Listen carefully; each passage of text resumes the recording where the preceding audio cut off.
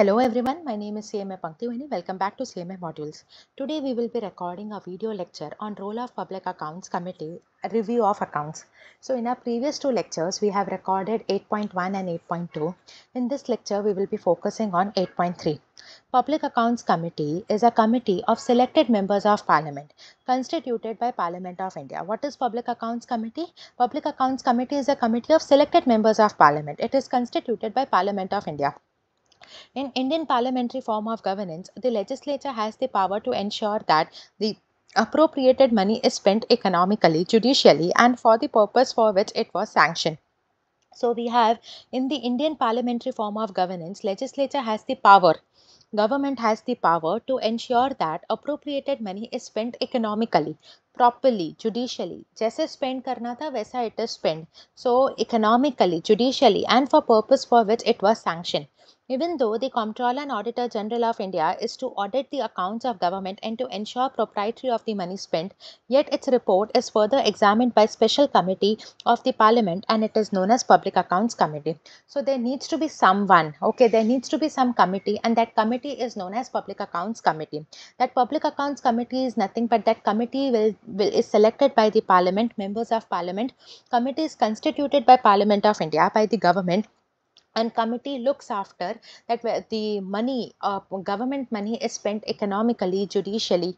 Committee entrusted with the responsibility of examining the accounts of government. Government expenditures are thoroughly examined and ensured that the parliamentary limits are not breached. It examines the report of accounts of Union government submitted by Comptroller and Auditor General of India to the President for purpose of auditing of the revenue and expenditure of the government of India. Committee entrusted with the responsibility of examining. Committee needs to check here. Committee is entrusted with the responsibility about the examining of the accounts of the government. The government expenditures are thoroughly examined. Government expenditures are thoroughly examined. They are thoroughly checked and ensure that parliamentary limits are not breached. They ensure that parliamentary limits are not breached. They are not crossed. It examines the report of accounts of Union government submitted by Comptroller and Auditor General of India. It does what? It examines the reports of accounts of Union government. It checks the reports of Union government given by Comptroller and Auditor General of India. Remember, Comptroller and Auditor General of India is the auditor of government, auditor appointed by government to the President for purpose of auditing of revenue and expenditure of the government of India. The Public Accounts Committee in India thus ensures parliamentary control over government expenditure. The Public Accounts Committee was first set up in India in 1921 under the Montague-Chelmsford reforms. The basic function of the committee had been to ensure that expenditure had been incurred for the intended purposes as authorized by authority concerned. So we have Public Accounts Committee. What are the roles of Public Accounts Committee? Who is appointing Public Accounts Committee? Public Accounts Committee needs to do what? First committee was set up in 1921. Who went for it? So explanation about Public Accounts Committee is given. You can get a question, write a short note on Public Accounts Committee. Okay. Now we have Constitution of Public Accounts Committee. The committee consists of not more than 22 members comprising of 15 members elected by Lok Sabha every year from amongst its members according to the principle of proportional representation by means of single transferable vote, and not more than 7 members of Rajya Sabha elected by that house in a like manner are associated with the committee. So we have Constitution of Public Accounts Committee. Committee consists of what? Constitution means who all are there, how many members are there in that committee.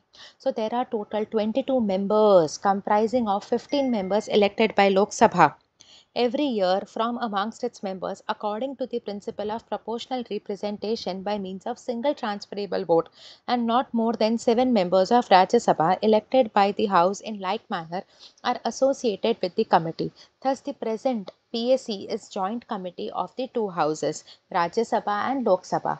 Present Public Accounts Committee is nothing but a joint committee of Rajya Sabha and Lok Sabha.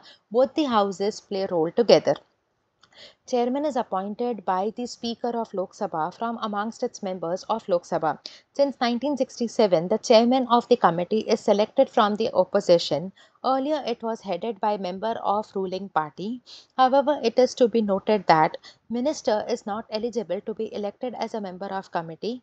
If a member after his election to the committee is appointed a minister, he ceases to be a member of committee from the date of such appointment. So we have Constitution of Public Accounts Committee, total number of members. Chairperson is appointed by whom? By the Speaker of Lok Sabha. Very, very important. From amongst the members of Lok Sabha. And since 1967, chairman of committee is selected from the opposition. Okay, a quick read. So second important answer, constitution. What is the Constitution of Public Accounts Committee? So you have 3 to 4 points there. Then you have role of Public Accounts Committee, role regarding examination of Comptroller and Auditor General report. The chief function of Public Accounts Committee is to examine audit report of Comptroller and Auditor General. So what is the chief function? What is the important function of Public Accounts Committee? It is to examine the audit report of Comptroller and Auditor General. Okay, it is the duty. It is their duty to audit, to check the report given by Comptroller and Auditor General after it is let down in the Parliament. Comptroller and Auditor General assist the committee during the course of investigation. So committee will check, okay, from where these expenses are taken, how these expenses are represented, what is this represented, what is this information, from where it is taken. So whatever assistance they need for understanding the audit report given by CAG, Comptroller and Auditor General of India, that assistance will be given by the Comptroller and Auditor General of India. Role regarding unauthorized expenditures or excess expenditures. In examining the report of Comptroller and Auditor General of India, the committee has to satisfy itself that expenditures made by the government were authorized by the Parliament, and expenditure under any head has not been crossed the limits of parliamentary authorization. It is to be noted that every expenditure made by government must be sanctioned by the Parliament. So, role regarding unauthorized expenditures or excess expenditures. What do we have? We have role regarding authorized expenditures or unauthorized expenditures. Okay, unauthorized expenditures or excess expenditures. Suppose I go for unauthorized expenditures. I was not having permission to perform that expenditure and I committed that expenditure, or the sanctioned amount for performing that expenditure was 1 lakh. I went for 1 lakh 20. In that case, what will happen? In examining report of Comptroller and Auditor General of India, committee has to satisfy itself that the expenditures made by the government were authorized by the Parliament, and expenditures under any head has not crossed the limits of parliamentary authorization. It is to be noted that every expenditure made by government must be sanctioned by the Parliament.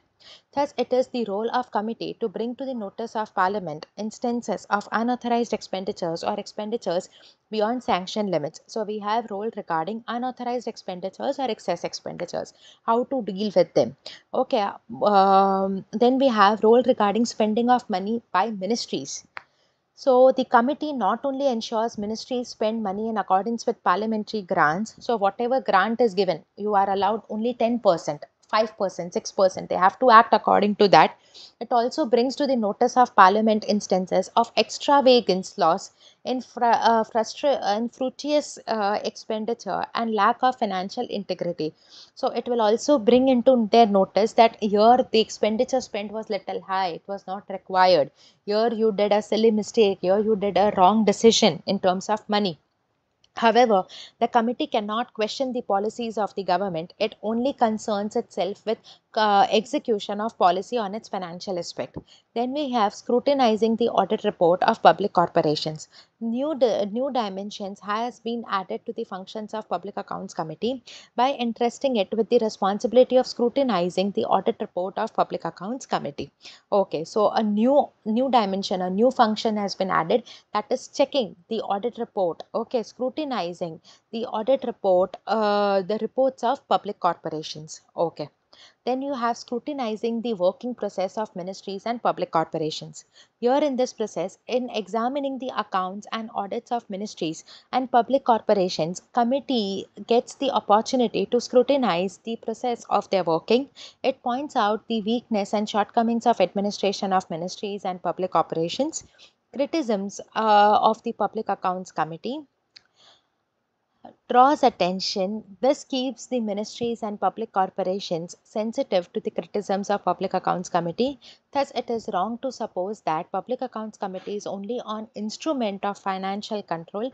It is as well as instrument of administrative control. So, that is scrutinizing the working process of ministries and public corporations. Now we have next answer and last answer, that is review of accounts. So what Public Accounts Committee is required to do? They are required to review the accounts of the government companies. So accounts of government companies set up under provisions of Companies Act are audited by Comptroller and Auditor General of India. Correct. That we studied in our previous lectures, in our previous chapters, that accounts of government companies are audited by CAG, Comptroller and Auditor General of India. Under provisions of Section 143 of Companies Act 2013.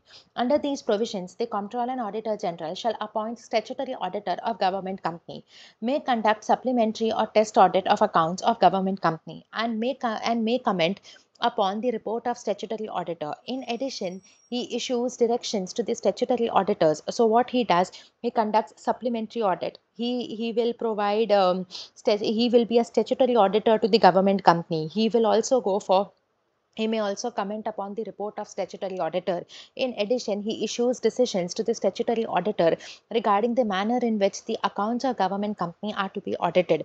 The accounts certified by the statutory auditor appointed by central government on the advice of CAG under the Companies Act 2013 are subjected to supplementary or test audit by officers of CAG, and CAG gives his comments or supplements the report of statutory auditors.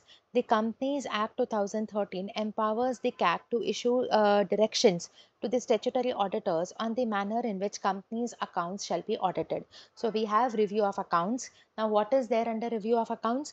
They have mentioned we have Comptroller and Auditor General or CAG. He is the auditor of government companies. He will audit accounts of government companies. He performs the role of statutory auditor. Then he will also go for any supplementary audit if required. He also conducts a statutory audit, supplementary audit. He will give you any qualifications, comments, reviews, okay, any actions which needs to be taken. Accounts certified by statutory auditor appointed by central government on the advice of CAG under Companies Act 2013 are subjected to supplementary or test audit by the officers. Supplementary audit, test audit, he'll go for supplementary audit, test audit. Okay, overall, he shall appoint statutory auditor of government company, and he may also conduct supplementary or test audit of accounts of government company. There are only 3 to 4 points, and 3 to 4 points are repeated. So that was about review of accounts. So we have completed 8.3 chapter here. Okay, I'll come up with 8.4 chapter in our next video. I hope you are comfortable with this lecture. There are 4 to 5 answers. This chapter is little important from exam point of view.